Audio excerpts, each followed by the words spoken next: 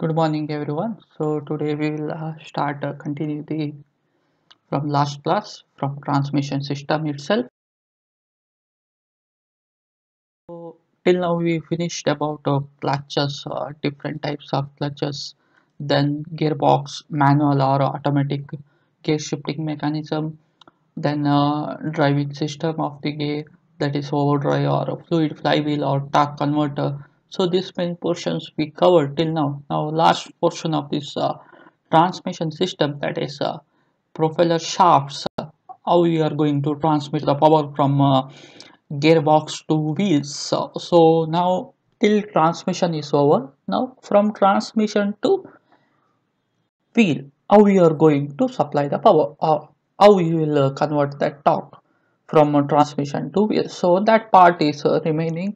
So in that we will come propeller shaft, universal joint, then differential rear axle.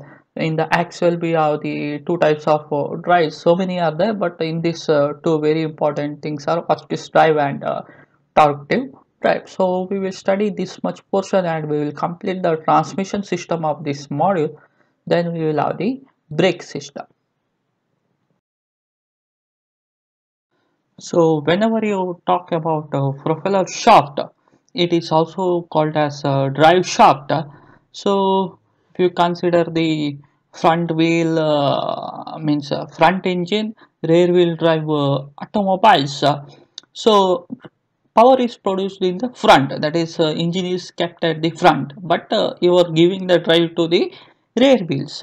So there should be some means to transfer of power from engine, that is from transmission box to the rear wheels. So we need several components over there while transmitting from front side to rear wheel drive. So in one among them is a propeller shaft. So after a transmission box, we need from shaft, that is called as propeller shaft, to transmit the power from transmission box to the rear wheels. So this propeller shaft can be joined by uh, universal joints from the transmission shaft to the propeller shaft, so that because where the roads we can't expect uh, evenly surfaced roads, so sometimes there might be angular deformation may take place. So transmission is fixed to your engine chassis, whereas this differential is there, no, in the rear side, that is fixed to, again it is chassis. But here propeller shaft, it won't be fixed to any places, so there should be any gap or clearance should be there whenever there is a road surface is not uneven, or whenever the turn is there, so it has to bend, or it has to give the length of the driving shaft should be reduced, or sometimes it might be increased. So there should be some kind of joint is needed, because if you are not providing the joint whenever the turning take place, or whenever the ups and downs in the roads are there, so there will be bending stress or torsional stress, so that will be there. So if you that shaft is going under that kind of stresses, bending stresses or torsional stresses, what will happen, your propeller shaft may be breakdown. So to avoid that one, we will provide the some kind of joints, or sometimes we will make a propeller shaft should be made tubular shape, so that it can drive or it can transmit the power very easily. So one or two universal joints we can permit, so that it can allow that variation of angle of drive. So this figure will shows the shaft. So we can see over here propeller shaft. So this one is your transmission system shaft will be there. From the transmission system shaft, it will goes to the universal joint. From the universal joint, one sliding joint will be there. So this sliding joint is formed internal splines on the sleeve attached to the left universal joint, and this sliding member also will have the external splines to join propeller shaft. So it will have internal teeth over here in the universal joint side, whereas external teeth to join the propeller shaft. So in this way, this sliding joint will be there. So then universal joint over here it will be there, and another side also universal joint will be there. So depending upon type of drive used in the axle, so you may require either one universal joint or two universal joint, depending upon the type of drive where you are going to use in the rear axle. So this is how propeller shaft works, or it will transmit the power from your transmission box to the differential. Remember, the propeller shaft, it transmits the power from your transmission box to the differential. From the differential, it will go to the axle to wheels. So this is how your transmission of power will take place. So from the differential, axle to the wheels. So from transmission box to propeller shaft, then the propeller shaft to differential to the rear axle to the wheel. So this is how work. And this slip joint, or whatever the sliding joint, it serves to adjust the effective length. So whenever the turning takes place, so to adjust the effective length of the propeller shaft, these sliding joints are used. So whenever there is a movement of the rear axle, depending upon turning condition or any other condition, so to adjust this length, the sliding joints are used. So sliding joints, it may go, propeller shaft may go inside the spline, so provided so that effective length, it may increase or decrease depending upon the condition types. So we can check that diagram also.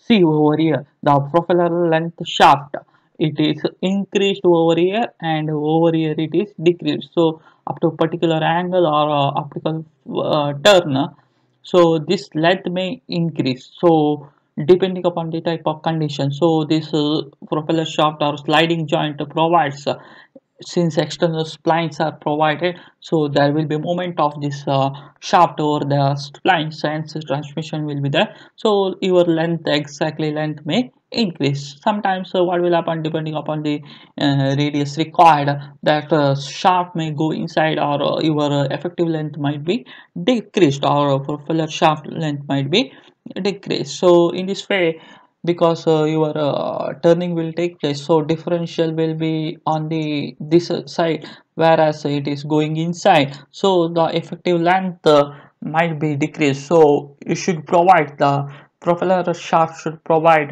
depending upon the condition, whether the length of that shaft should increase or decrease whenever the conditions require.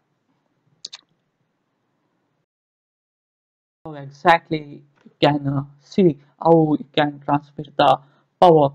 Here the transmission box. From the transmission box, we have the output shaft at the transmission box. From that, universal joint will be there.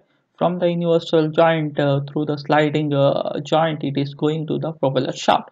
From the propeller shaft, again, here we are not given the universal joint, just sliding joint will be there. So that is going to the differential, that is in the differential we will call it as pinion shaft. From the pinion shaft, it will goes to the rear axle to the wheels. So main function of differential is, one is to transmit the right angle power transmission, as well as whenever the turning is provided, the differential should give the proper speed for the both the wheels. So that we'll discuss in the later stage. So after this, we will have the universal joint. So what are the function has to do this universal joint? How it will be exactly universal joint? As already you have gone across in Camry, I guess Camry already have drawn this type of universal joint assembly. So again, we will go through this in universal joint very brief manner. So universal joint. So it is known that we know that solid drive line means the same speed, engine speed itself while driving. So that means maximum speed whenever you are driving. So your shaft may bend, because it will have so much of torsional loads will be available. So to avoid that one, to bending of your propeller shaft, to avoid that one, a flexible joint is provided. Flexible joint is provided. So that joint is known as universal joint between your transmission shaft and propeller shaft. So that flexible joint transmit your torque, even though rear axle is moving up and down. So function of these joints might be depending upon the turning required, or turning whenever the vehicle turns, turning take place, or differential move together up and down. So whenever the differential moving up and down, so your propeller shaft also should give the effective length. So there also you should know the universal joint. And one more thing is, whenever the solid drive, that means whenever you are running at the maximum speed, it may have a lot of torsional loads on the propeller shaft. Hence, to avoid that one bending of that propeller shaft, we need that universal joint. Universal joint is like a flexible connection between the two rigid shaft. So it will give that flexibility for the shaft, so that it won't encounter any kind of bending on the shaft.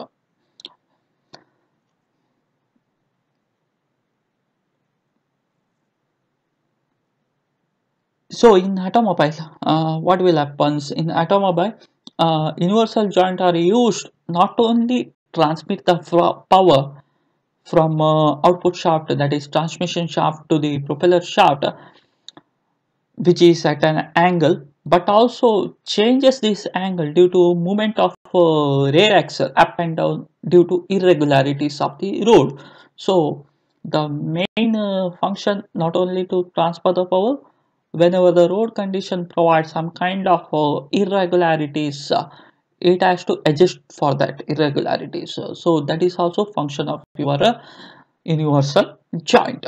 So these devices, power transmission, without these devices, power transmission is not at all possible. So we will go through the how the diagram look likes for universal joints. You know that one, but still we will go through that one. So this we can see over here universal joint, how it will look like. So more simple type of universal joint, that is hooks joint we will call. So these are the hooks joint we will call. So it is the simple and compact in construction, and very efficient whenever the small angular, if the angular moment is less than 20 degree, then this will be very efficient type of joints where we can transmit the power. So it consists of two Y-shaped yoke. You can see over here, this is called as yoke, so which will be Y-shaped. So here one Y-shaped yoke, here one Y-shaped yoke, so we will call it as this one is uh, from the shaft A XX yoke, and here it is called as Y yoke. So we will have the driving shaft A and driven shaft B connected to this yoke of the universal joint, whose axes are inclined to each other. See, axis of the shaft will be like this, and axis of the shaft will be like this. So these two shaft axes will be inclined to each other. The spider, or we'll call it as the cross. Cross consists of four arms. One, two, three, four. Two in X direction and two in Y direction, supported by the yoke, two yokes. That is, one is a YY yoke and one is the XX yoke. So thus, whenever the shaft A having the angular motion, because rotational motion which is coming from the transmission system, which will rotate about XX axis, causes rotation of this yoke through this axis for this shaft at an angle. So here alpha is the angle. So through this angle, this shaft also will rotate. So this shaft is nothing but your propeller shaft. So in this way, your universal joint will works. Uh, the driven shaft speed, whatever the driven shaft will the speed, it does not remains constant or uniform. So it will depends whenever the inclination is there, with respect to this one, the driven speed will fluctuate. So zero fluctuation is obtained whenever the angle is zero. Got it? So whenever the inclination is given, there may not be a unequal speed will be there, or a fluctuation will be there. So to achieve this uniform or driven shaft speed, we have to use the two universal shafts. One is this universal shaft, one more you have to use on the other end. Whenever you use two universal shaft, then we can achieve the uniform speed between the driven and driving shaft. So otherwise fluctuation will be there depending upon the angle of inclination. This is how your universal shaft will works. See, here we can see sometimes we have the inclination over here. So whenever the inclination is there, that is whenever we are turning take place, during that time you may encounter this kind of inclination, or in the straight road we may not able to get this inclination, but whenever the turning take place, you may encounter this kind of inclination. So that uniform distribution of speed won't be there. There might be a fluctuation over the shaft, so we should avoid that one as much as possible. Next, we will move on to the rear axle, or we will call it as back axle. The propeller shaft takes the drive from transmit, and it will transmit to differential, from where power is going from the driving wheels to the rear axle. In this, we have a dead axle or live axle. So dead axle means which carries only the vehicle load, but it does not transmit the power to the wheels. Whereas live axle, it carries the weight also, and it will also drives the wheel. So that is a function of a live axle. So rear axle is kind of a live axle. The function of live or rear or back axle, that is the first one. So remember the function, it acts as a beam upon the ends of which road wheels can revolve, and through which weight of the body and load can be transmitted via springs and road wheels to the ground. So it will act as a one beam, this rear axle, live axle. So where it will takes the load as well as the wheels will revolve, through which weight of the body can be transmitted to the ground through springs. That means suspension. We will have leaf spring might be there, or might be shock absorbs.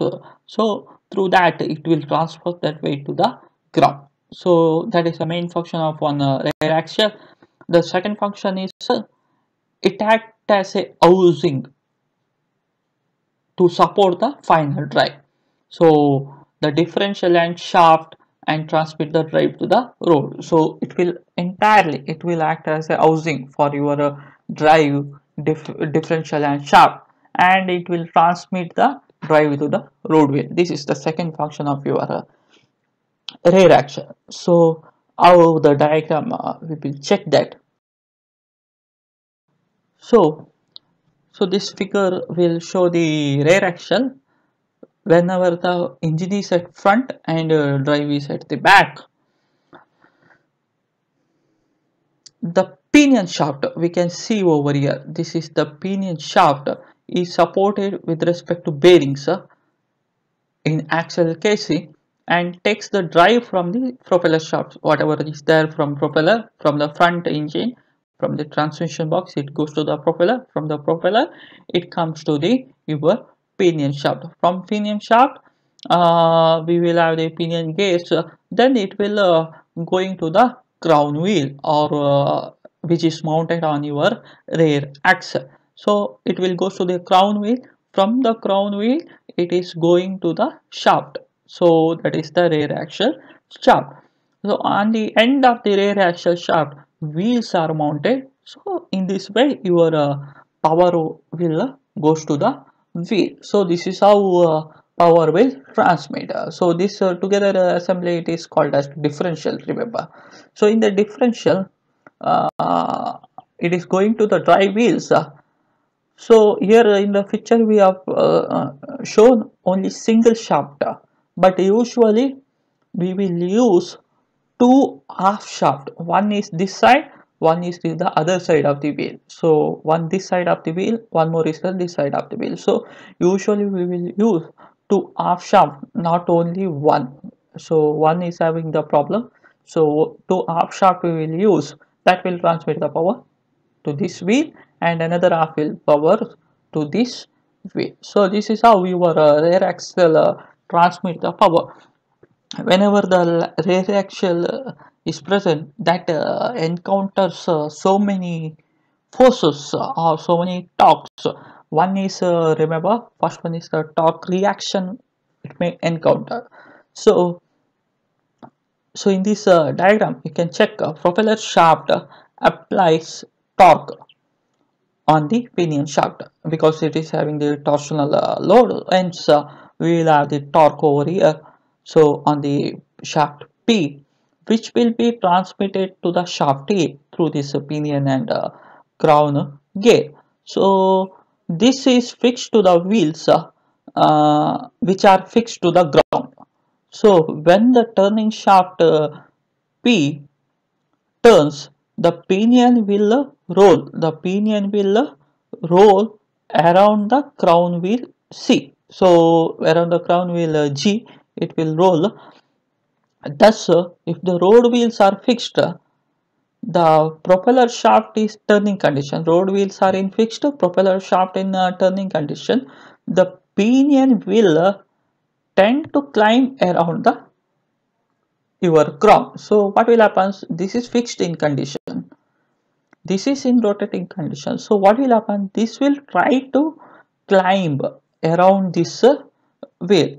As the axle casing is supports pinion, as the whatever the axle is there that supports pinion also, it will subject it to the force. So force will come into picture that cause to rotate, and torque producing this action, the torque produced by this action is equal to and opposite to the driving torque which is applied to the road wheel. So whatever the torque is applied, that will be exactly opposite to the whatever the torque produced during the driving, so applied on the road. So this torque and this torque in opposite direction, so torque reaction take place which will tends to turn in opposite direction to the rotation of the road.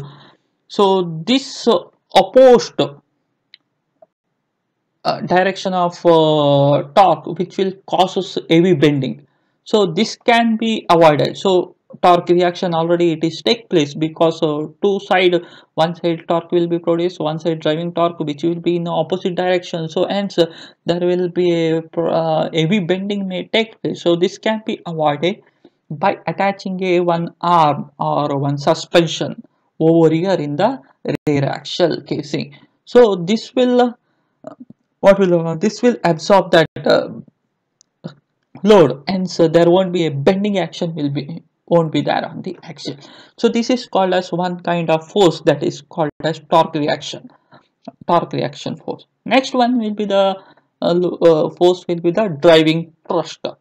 So driving torque produced in the engine causes the thrust to be produced on the road wheel, so which has to be transmitted from the axial casing to the chassis frame. So driving torque is whatever the torque is produced by the wheel, it has to go to the body of the wheel. So to this thrust force member or radius rods are used. So these members are attached to the axial casing or chassis frame or in the longitudinal direction. Again, that spring type of we can use so that it will absorb that driving thrust load also. And third one is the weight of the body. So on the entire weight, all those things it will lies on the wheels. Wheels means it is lies on your rear axle. Remember, entire weight of the body means entire weight of the, your vehicle, that will lies on your rear axle. So that load also we have to take care while because this will act as a simple support for this axle. Wheels will act as two side wheel will act as a simple support, and loads will be placed in the two or three directions. So that entire load will be acting on this shaft, and wheels will be providing supporting reaction. So that force also we have to consider. Next, sideways force, or we will call it as side thrust. So rear axle also experience this side forces or pulling force due to side load on the vehicle, especially whenever you take the turning condition. It may force this the sideways force on this rear axle. So that also it has to take care. So whenever you are talking about rear axle, four loads or torques we have to take care. One is the torque reaction, the opposite torque produced between this pinion shaft and the driving shaft. So that torque reaction we have to take care. Then we have to take care driving thrust. Next, weight of the body. Then side force. So these are the four things we have to take care.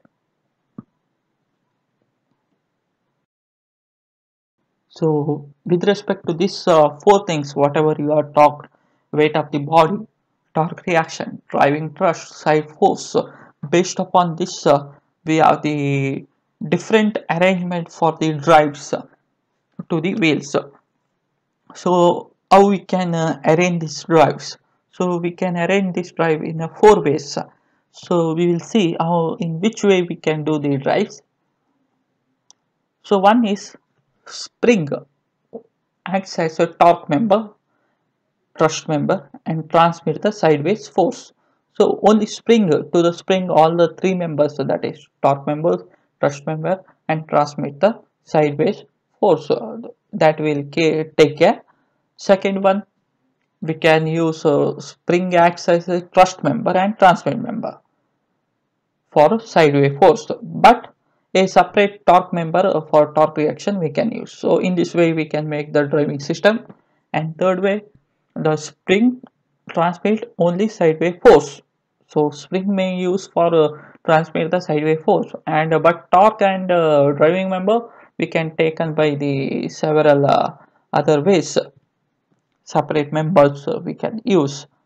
And fourth way is the spring takes only the weight of the body. Spring may take only weight of the body, and torque member, driving thrust, and sideways force are taken by separate member. So based upon this four condition, we have so many arrangements of drives. So many drives are used, but out of this, so two very important drives are one is Hotchkiss drive, and one more is the torque tube drive. So based upon this condition, so in this condition, any one condition we can use. So Hotchkiss drive or a torque drive. So in this condition, spring takes the weight of the body. Remember. Now we will move on to the Hotchkiss drive. So Hotchkiss drive, so which are widely used in the system. So in this arrangement, uh, what will happen, springs takes the weight of the body, and also it will take care about torque reaction, driving thrust, and side force. So entirely this spring, especially the leaf spring, we can see in the heavy load. So this leaf spring will take place that entire body weight, also the torque reaction, that is the opposite torque created by the wheel as well as pinion shaft, that reaction it will take, and also the driving thrust as well as side force. Side force is whenever the turning takes place, side force exerted on the rear axle, so that also is taken care by this spring force. And propeller shaft, whenever this used spring force are used, we have to use the two propeller shaft with the two universal joint and a sliding joint, which is as shown in the figure. We will directly go to the figure. So we can see over here, this is the frame. So from this is the frame, and this is the spring. it is button over here through the center O2, and over here it is shackled so that you can move up and down over here depending upon the up and down moment as provided by the road condition. So this is fixed to O2, but this end it is not shackled, so that you can move towards up and down. This spring is connected to the rear axle casings through the bolt. Next, from the rear axle casing, this one will be the wheel, and we will have the bevel pinion shaft. From the bevel pinion shaft, it is going to the universal joint. From the universal joint to the propeller shaft. From the propeller shaft to the sliding joint. From the sliding joint, one more universal joint is there. From the universal joint, it is going to the transmission shaft to the transmission box. So in this way, your Hotchkiss drive will have the so many component. Okay, so we can see that axial casing. So whatever you have talked about, axial casing cannot turn under the torque radius. So this axial casing cannot turn under the torque reaction, so which causes spring to flex down, so which is shown over here. So springs will take care whenever that opposite torque is provided by the wheel, so that transfer to the spring wheels rather than to the rear axle casing. So it is connected to the rear axle bolt, but it is directly go to the torque arm of the or spring arm, leaf spring arm, so that it will take care about that torque reaction. So this spring will provide a resistance, because one end it is fixed, one end we have the shackling end, so that it will move up and down. So it provide a flexible or considerable resistance for the deformation, because of one end is free over here. So hence torque reaction can be taken care by this spring element. Okay, under this condition, axis of the bevel pinion shaft, what you will call um, bevel pinion shaft, will not pass through the center point of the universal joint. Therefore, we required universal joint over here. So hence we are using the two universal joint. Otherwise, what will happen? There will be a bending stress over the propeller shaft if it is not there. Okay, so we provided two universal joint over here. Whenever rear axle moves up and down in a circle, okay, so because of road condition, the front spring supports to the frame. So here at O2, it is proposed to the support to the frame, and propeller shaft, whatever it moves about the center point O1, that is center point of the front universal joint. Since these two members O1 and O2 does not coincide with each other, and distance between the front universal joint and the pinion shaft axial will be altered during the up and down motion. So there will be a alteration in the during up and down motion depending upon the road condition. So this will accommodate by the sliding joint. For this reason, we need this sliding joint, so to use the properly propeller shaft, or else while moving up and down there will be a lot of problem will be created. So in this way, this your Hotchkiss drive will work. Next we have the torque tube drive. So torque tube drive. So in this directly we go to the uh, figure. So in this torque tube drive, springs takes only body weight and side thrust. So spring is taking only body weight and side thrust, and one more torque tube is provided over the propeller shaft that takes care about torque reaction and driving thrust. So this torque tube, which is called another member, so that will take care about the torque reaction as well as driving test. These torque tubes are made up of tubular kind of things, usually which will surround your propeller shaft.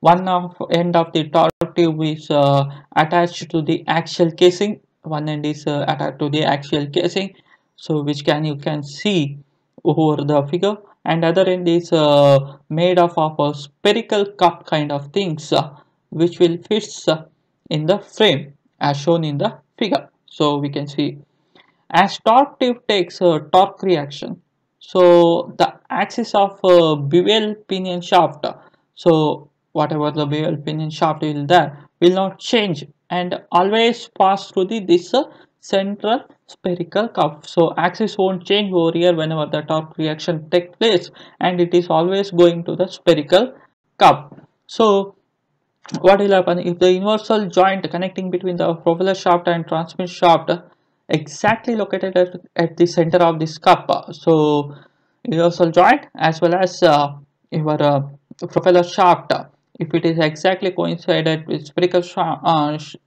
cup shape, this thing, then this torque will be transmitted to this spherical cup. Hence your torque tube reaction will be taken care by this spherical cup. So we can see over here torque tube, and you have the universal joint and propeller shaft. So spherical cup thing will be made. So this spherical cup thing will take care that torque tube reaction or opposite torque happened at the rear axle. So this can be taken care by this torque tube. So this is how your torque tube will works. Okay, and we can see in the both the drives, torque tube as well as Hotchkiss, the leaf spring, whatever the spring you are told, that will take care about side thrust in the both the cases. When coil springs are used, they are not able to used to take side loads.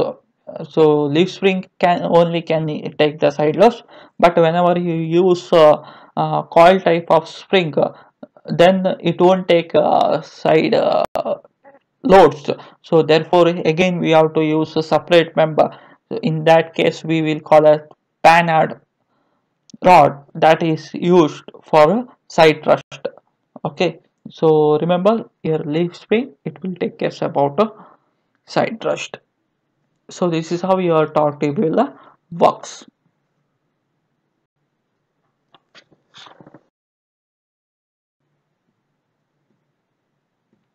So differential is exactly one device where it will convert a right angle transmission of power.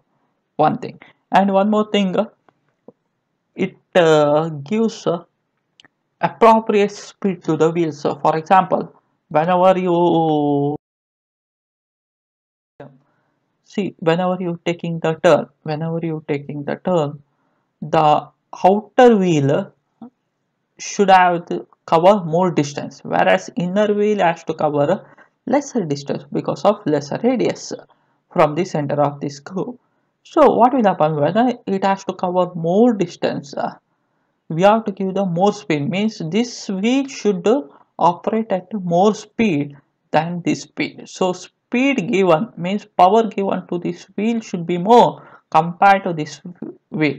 So differential main function is to transmit the power to the wheels as and when required. So whenever the outer wheel, if it is require more power, it has to transfer more power to the outer wheel when compared to the inner wheel. So that is the main function of your differential where you are going to use. So let us go to the component of this differential. So it will consist of drive pinion and or bevel pinion, drive pinion or bevel pinion. We will call it as bevel pinion. So attached to the propeller shaft, from the propeller shaft or universal joint, it is coming over here, and then it is bevel pinion, it is going to the crown wheel. So crown wheel is over here. From the crown wheel it is going to the cage. So in the cage we have the cross pin over here. The cross pin is again it is connected to the pinion gear. So over here pinion gear. So from the pinion gear it is going to the side gear or sun gear. So sun gear we are having the two shaft, one half shaft, remember, two half shaft. So these two half shaft will be in the same line. So this half shaft will be to this wheel, and this half shaft will be for the another wheel. So this is how your parts consist of in your differential.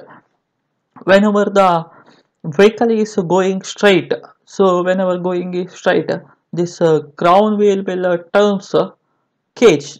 So power will be transmitted from the bevel pinion, then it is going to the crown wheel. So from crown wheel also rotates, so this cage also will rotates.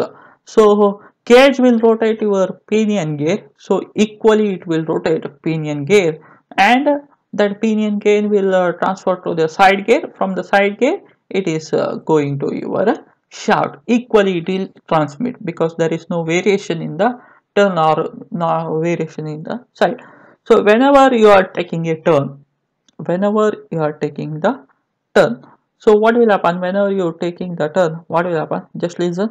The cage continuously has to rotate. Cage continuously will rotate, and it will pulls this pinion gauge. So it will because if you're taking the right turn, what will happen? It will pulls this pinion, so that it will move downwards, or the power will be transmitted to this wheel will be more. For example, if you're taking the right side turn, means outer side wheel will be this one. So what will happen? It will tries to pull this pinion gear, and the pinion gears will move downwards. That means it will more act on this wheel, and the most of the power will be transmitted to this wheel, because of the pulling action taking place between the pinion gear and the cage. And so we are transmitting the more power to this sun gear. So sun gear will be transmitted to your and less power will be transmitted to this side sun gear, and it is going to this wheel. So in this way you can work. So we can see briefly on the another diagram how exactly it will work. So see over here, whenever it is a straight condition, this differential or whatever you are calling pinion gear, which is there in your cage. So cage shaft or cross pin shaft will be there. So whenever it is straight, so it transmits the power equally to this one. So there won't be any loss in the power, means equally transmission of power will be there for both the shaft, and so both the will gets equal surge. So both the speed will rotate at the same speed. This is how whenever it is a straight line.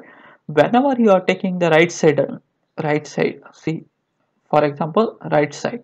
So what will happen? This cage will in the last diagram you just check, cage will push us this pinion. So cage, whenever it is pushes the pinion, it will move in a direction, so that it will transmit or it will rotate power to this side, see, because you are rotating on the right side turn. So right side means it is giving the power to more power to this sun gear or slide gear, and hence this sharp power will get some more power, and speed of this wheel will be more, and this slide gear or shaft will be having achieved the less power, and speed will be reduced for this wheel, and so it is achieving the power distribution whenever the turning takes place. This is the main function of your differential.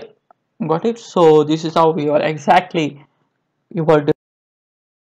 So again we can see the power transmission line, propeller shaft, bevel pinion, then your crown pinion. From the crown pinion it is going to the cage to your again pinion gear to sun gear or slide gear, and to the wheels, half shaft. So in this way whenever it is a straight, but whenever it is a your turning take place, now we are taking the right side turn, so it is power will be more transmitted to this half shaft. See how it is going to the power line. So this is how your transmission of power will be there to the more to the left wheel whenever you're taking to the right. So this is how right turn. So this is how power distribution given by the differential to the wheels. So this is the working of a differential.